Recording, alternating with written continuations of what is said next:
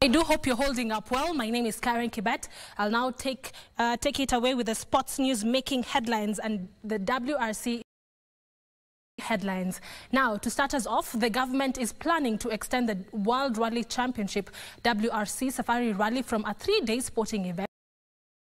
President William Ruto directed the Ministry of Sports to work with the International Automobile Federation FIA and the WRC to actualize the plan, while flagging off this year's WRC Safari Rally at KICC, Nairobi.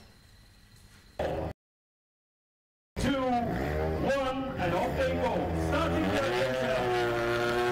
the president said the government is provided by the WRC Safari Rally to drive economic growth. He said the extensive worldwide media coverage for the rally enhances Kenya's global image.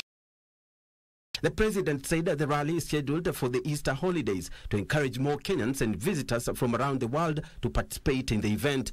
Media coverage of our country's attract global attention generated by WRC provides a definite and major boost to our economy, boosting incomes for direct and indirect jobs, attracting local and foreign investment in tourism, catering, and accommodation infrastructure, facilities, and services, thereby injecting into our economy. President Ruto urged Kenyans to come out in large numbers and make this year's Safari Rally experience. Sports Cabinet Secretary Ababu Namwamba said the government will work with the WRC to continuously improve the Safari Rally into a world-class sport. The rollout of the Talanta Motorsport Academy will nurture future Kenyan motorsport talents.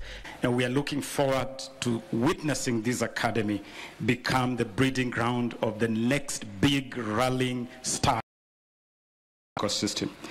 We are making a big transition in terms of improving the management of the World Rally Championship Safari Rally project, and we can assure our get better.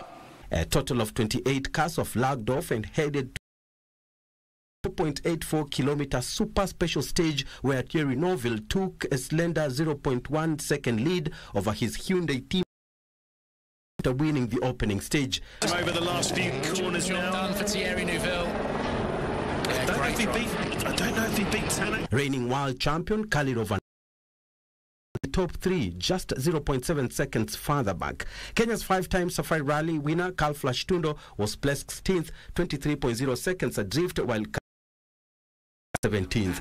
Massive amounts of water, and I think we're going to see a lot more of that as the weekend progresses. Looking at Karan Patel in the Skoda there. The competition now heads to Naivasha beginning Friday, with drivers taking on the looped 121-kilometer long Loldia, Geothermal and Kidong stages. The drivers at the end of the rally on Sunday, a total of 367.67 kilometer distance of competition. Bernard Okumu, Prime Edition.